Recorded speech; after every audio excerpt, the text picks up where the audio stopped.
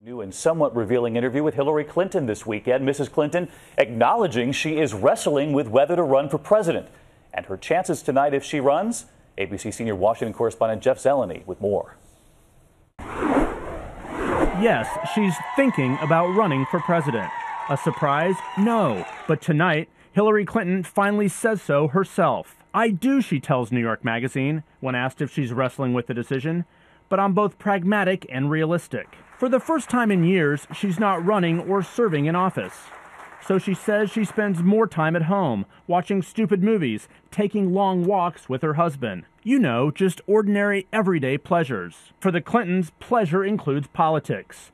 All three center stage again this week. Back in January, when she sat down with Cynthia McFadden, she was coy. I have no plans or intentions that I am going to get back into my life again, see how it feels. It feels right, several friends tell ABC News, but she's leaving her options open. The big question now about Hilary is, what's next? The timing is all hers. I'm not in any hurry, she says.